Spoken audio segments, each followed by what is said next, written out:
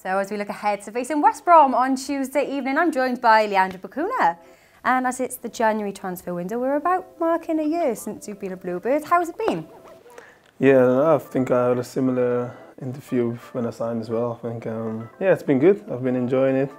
We had a difficult time last season when I joined and then trying to stay up. Fortunately, we didn't stay up, but we keep fighting now and trying to do the best we can. What are your thoughts on the season so far? It's been an up and down season. I think we had a few games that we had a good spell and then we had a few bad games. And change of manager, new manager came in. I think he's a really good manager trying to help us play in a different way. So yeah, it's been an up and down season, but looking back to it from now on, almost end of January, I think yeah, we're standing in a good position and we can have a right go to get in the top 6. Yeah, so you think the playoffs are still manageable at this point, halfway? Yeah, I think definitely. I think the way we've been playing, we haven't lost in 3 or 2 games. We had a couple of draws, but if we can turn the draws into wins, I think it'll be very good for us. So obviously we've just faced Reading in the 4th round of the FA Cup. We've got them again twice in a week. How do you enjoy playing against a former team? Yeah, I think it's always nice playing against a former team. I think I don't really like playing Villa because I've kind of left in bad terms, but yeah, not speaking about that, I think Reading is a very friendly club and it's always nice to play there. And yeah, we got a game Tuesday and a game Friday, so we just got to see what's going to be the best thing to do for us and see game for game. Before Saturday's game, how do you tackle a week then when you know you've got 3 games in 7 days? It's a lot to ask. So what do you do to prepare mentally? How does training change? Does it change for you? Yeah, I think it changed for everyone differently. I think yeah, looking at the game we got this Saturday and then we got a game on Tuesday again. So the Saturday game is going to be just preparing for that and get ready for it. And Tuesday, the guys who play on Saturday, they will have a break on Monday or anything, and then just go again on Tuesday. So it's going to be, for everyone's going to be differently. Now, albeit they've not won any of their last 6 league games, but they are still top of the league, West Brom. A result against them now on Tuesday evening, that'll be a hell of a statement, wouldn't it, going forward? Yeah, definitely. I think looking back at the first game we played them, I think we had a tough time, and I think we could have gone into the top 4 or 5 that time as well, but we didn't manage to get the win. But yeah, as you said, they haven't won in 6 games, so we got to take advantage of that. And maybe their dip in form, as a contrast to how they started the season, might be down to teams adapting their style of play and adopting more of a defensive setup. So how are you looking to approach the game now on Tuesday evening? I'm not the manager, I think. Are you as a team?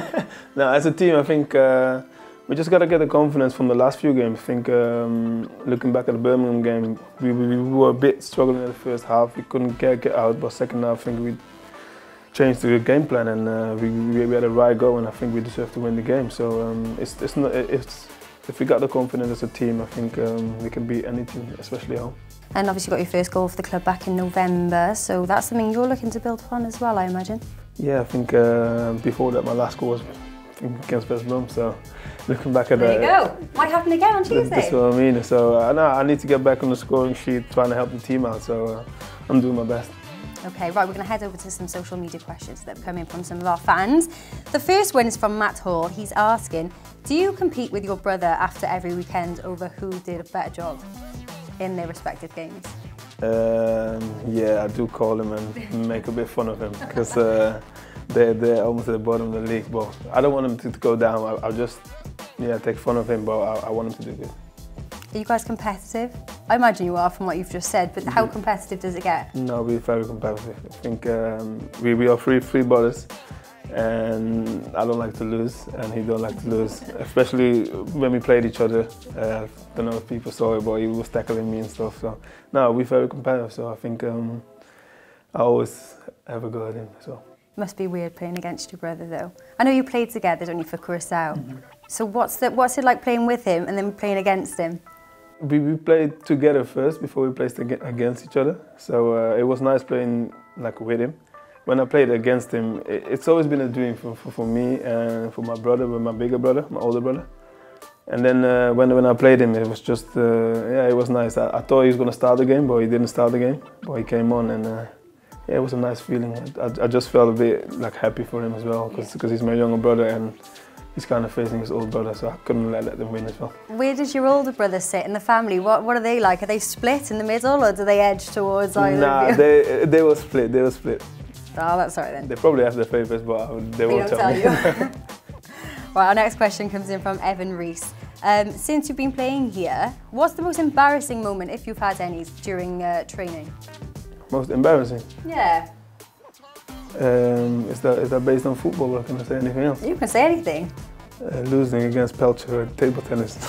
Oh, it gets quite heated, this table tennis competition, isn't it? Yeah, it is. It's quite heated. You lost to Lee. Yeah, because he's the worst one at training ground. Oh, no, well, I guess you're the worst now. Probably. Our next question, Alex Luke 4 is asking, what's the best stadium you've ever played at? I don't know. I think atmosphere-wise, Liverpool Stadium is quite nice. Yeah, I think the atmosphere there is very nice, and yeah, when you just step on the pitch, they start singing. Yeah, you never walk alone, and it's been nice playing over there. Well, I think at the moment I enjoy playing Cardiff City Stadium. Good answer. Right, our next question from Christopher Lewis. So you've been here a year. What's your favourite place to eat in Cardiff? You must have tried a couple of restaurants by now. I haven't been to many places, but there's a place called Viva Brazil. Viva Brazil. Yeah, I like meat, so I go there for a bit of food. Nice. My family comes over. Kyan Evans is asking, who are you closest to in the team? Who's your best mate?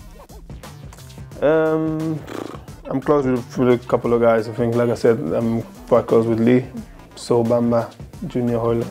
There's a few of them where I go around with. And our last question, we always get it when we tell people you're coming on, and you go into the hairdressers now, so it's relevant. Harvey Croft wants to know, what colour are you going to dye your hair next?